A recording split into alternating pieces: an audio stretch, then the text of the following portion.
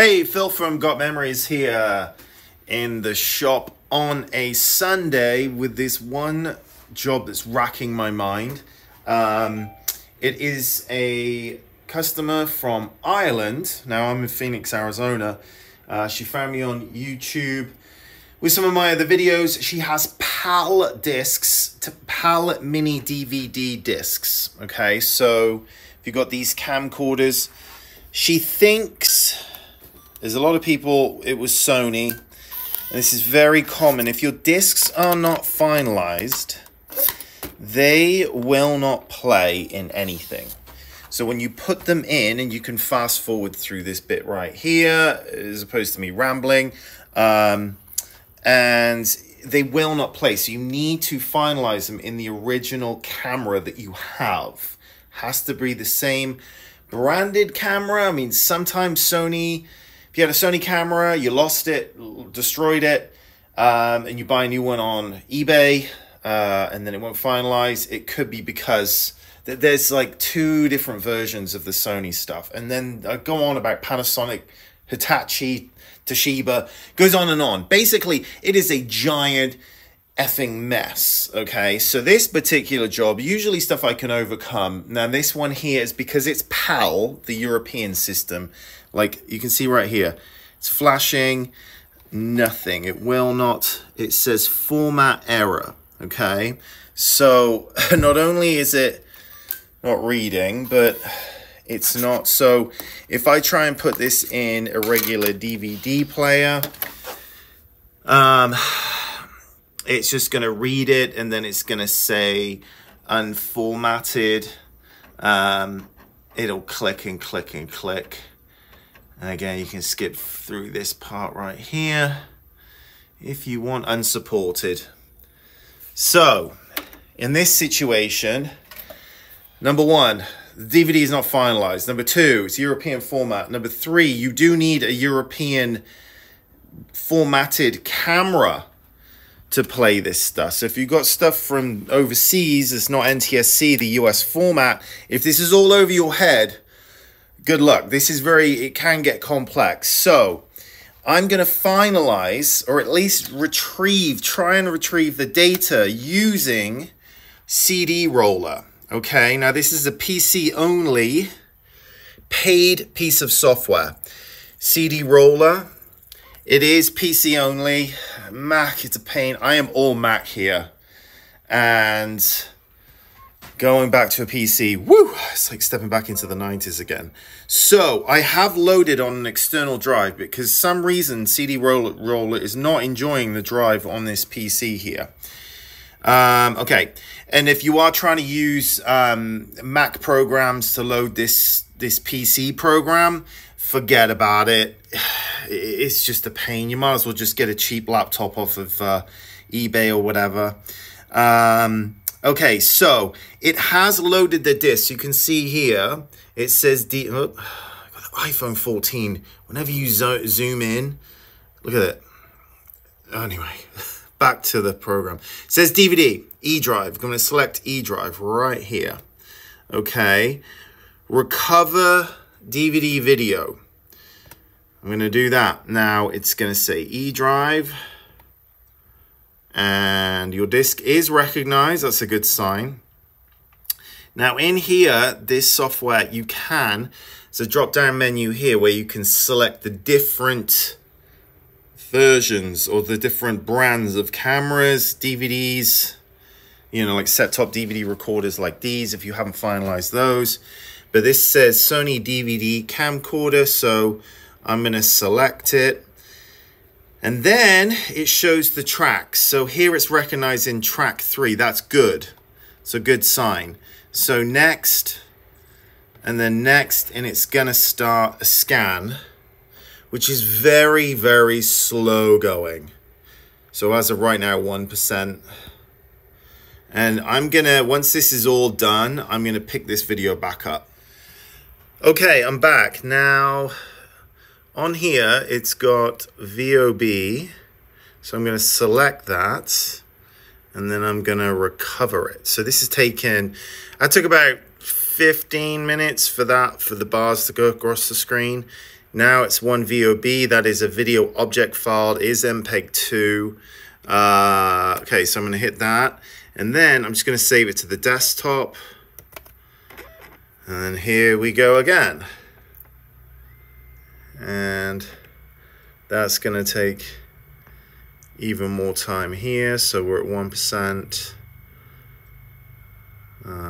Yeah, 2%. So you get the picture. It's going to take quite a while. I'll hit you back when it's done. Okay, I'm just checking on it. We're at 71%. So we're almost done. Okay, so this has successfully, so down here is a VOB file. So I'm gonna drag this over to a USB drive here, and let's just drag this over. Let's put that there, let it go. So this is then gonna copy over to this drive because it is right now a useless video object file, which is what DVDs, the meat and potatoes of the DVD video file is VOB. So if you open up like a Hollywood DVD or anything like that, it's all VOB files. So it is MPEG 2, but it's completely unreadable by anything. So it needs to be converted to an MP4 file, which is the modern file format for everything. And this is just completing here. You can skip through this part onto the next, and I should, if I get around to it, I'm going to put titles and the chapters in the description. You can just skip to certain parts. Okay, so that's that. Now I'm going to bring it over to the Mac, and this is my, okay, here we go. So let's have a look here. Let's clean this desktop up. It's been lazy Sunday. Okay, so that's why I'm making some videos today, just because the phones are quiet. I'm not getting pestered every 2 minutes with the phone ringing. Okay, so here's the, oh my live. All right, here we go. So trying to do this one-handed. Click on here. So that VOB at the top there, 1.42 gigs. I'm gonna highlight that, and I'm just gonna drag that onto the desktop. So it's coming up right here. That's going to take a second. And then use this software right here. I know this is a lot, but for you diehards out there, this is what you need to do. Or I can do it for you, gotmemories.com, but the iSky video converter. In the App Store, this is, I believe, $50. This here, Cdroller, is $60. And there was something else you needed. I can't remember right now. But yeah, you're up to 110 bucks right now in software. So I'm going to just select the VOB file. Now, it's got a white. You can see all these other ones here have got, like, you know, you can see a little thumbnail. That's because it's MP4. It can read it. This VOB is unreadable right now. So let's say I click on this VOB. Boom. It's just not recognized. Choose application. Yeah, forget about it. All right, so we're going to go back to iSky. We're going to select that VOB file. It's loading it. And voila, we have an image right here. So if I play it, boom, there it is. 37 minutes long. I can go through all of this. But in the meantime, it needs to be converted to MP4. So I'm just exporting it. I've got a bunch of different options here, but I'm keeping this simple. MP4, SD 480p, which was its original. And then I'm just going to set it to go to the desktop. Oh, let's have a look. All right. So it's going to go to the output to the desktop and then convert all. And then we're going to leave this alone. And it's going to tell you kind of a time right here, 9 minutes or so, 9 minutes. Here we go. It's starting to go. So I will hit back when that is complete. Okay, here we are. We got 5, 4, 3, 2, 1. It's going to give it a little bling when it's done. Stand by. There we go. All right. So we're going to close that out. Now, look at what we have here. So it says 0 merge, and then I'm giving these numbers. So that is number 8. This can all be changed. But 8, and now look, it is an MPEG-4. So watch this. When I click it, there it is right there. So you can 20 degrees, have timers everywhere, and you can go that quickly now. It's got Christmas. It's color, so it's MPEG-4, but it's PAL, but it's coming through as color, so you never have to deal with the NTSC PAL situation ever again. But yeah, so this is everything. You can whip through the entire contents. So that disc is saved. That's what I do. If you are looking to do that yourself, it is a complete and utter kerfuffle if you don't know what you're doing. If you have them and you don't know what the hell's going on, you can go to gotmemories.com, fill out the quote form. It's best information you can give to me.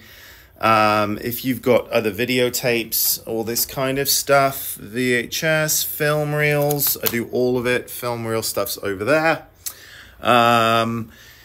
If you're thinking this is, you know, going to cost a couple bucks to get done, think again. So if you're just looking for bargain basement, you don't really value any of this stuff, you know, it's just kind of kicking around and you're just going, we're probably not a good fit because I'm not cheap and this stuff is all a pain in the backside. I don't know what I'm getting in. People give me stuff in all shapes and sizes. So I do all the work myself. I've been doing this for over 20 years. So I am an expert at this. And if you are shopping around trying to find the lowest bid anywhere, you're gonna end up with drama. You need, first of all, a company where they got a YouTube channel just like this, transparency. You can see all the equipment. They're giving you valuable education, advice for free, you know, without even asking for anything in return. And also 5.0 on Google with hundreds of reviews. That is my expert advice there. Sorry, my phone's going off. So when you get everything back, it kind of looks, I'm just doing another video here in between, but like you've got all these videotapes, you just number them and then they all end up like so. So you can click on them. Nice and clean picture. And that's where I come in, is clean pictures. So if you are shopping around and you're looking at going to these places, people find me on YouTube and they're like, hell no, got memories. South Tree, oof, Legacy Box, they're all the same company, not iMemories. And then there's Kodak Digitizing. All these companies, these are all boxes where people have got the box and they've seen my videos and they're like, eesh. And they've also seen the reviews online with, you know, the ads on Facebook, and you click on the comments for all these legacy box, all these online box companies, and they have atrocious reviews. So you got one copy of this stuff. So if you value it, yes, it is priceless and you want to have less anxiety, that's where I come in. There are a handful of us really good guys around the country. I network with a lot of them.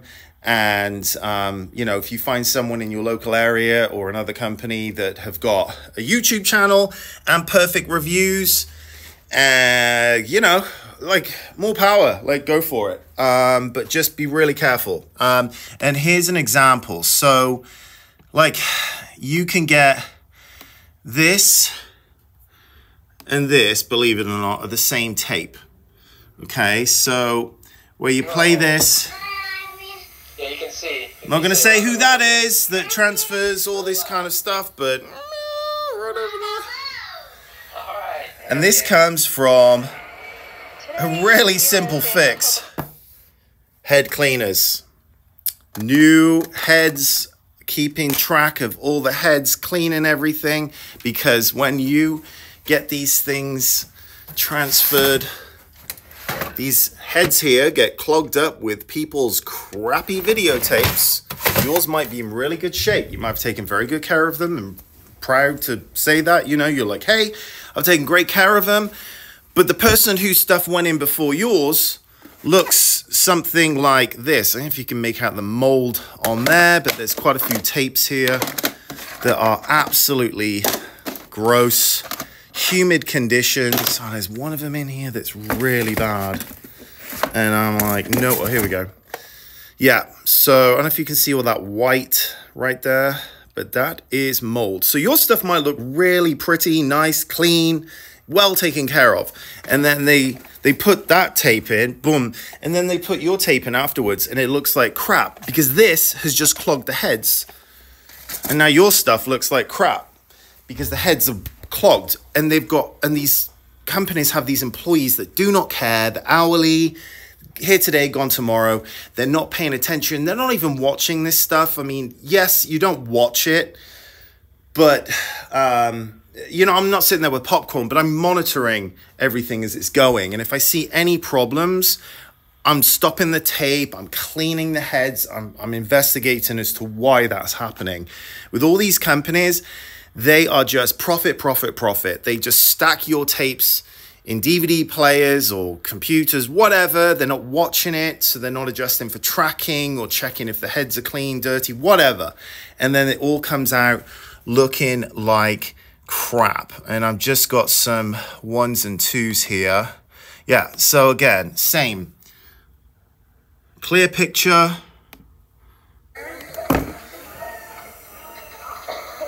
And this is rife in this industry. And unfortunately, these box companies have devalued, because they have devalued the workmanship and everything that goes into making a nice clean picture, because they're just all, it's a race to the bottom. They're charging $8 a tape or whatever for a 2-hour tape, $4 an hour. Like, forget it. Like, no one is going to be doing quality work for $8 a tape. You might as well take that money and light it on fire, because you can't even watch that stuff. So this is a one-time special purchase where you've got one copy of this stuff. So you have to be really careful. And that's the message throughout my YouTube channel, throughout the videos that I ramble on and on again about, is people taking this seriously, because everyone thinks, because it's such instant gratification these days of, you know, you plug something in, zip it, it plays, great. People think that there's this magic all-in-one machine that takes a videotape and just goes, and all the data's off it, just like a drive. It isn't. It's all a real-time process. So if you have a 2-hour videotape, there's the time to rewind it, then the tape breaks, then you transfer it, then you got to render it, then you got to drop the files to a drive, also upload them to the cloud. If everything goes perfectly, if there's any problems, you're stopping the tape, you're patching together the good bits and the bad. Trust me, it's a lot of work and headaches. So if you think you're going to get a quote to transfer all this stuff for $200, like, think again. You might find a company to do it, but good luck. Again, YouTube channel and Google reviews with hundreds of reviews, 5.0, and we got them up to like 260 something now.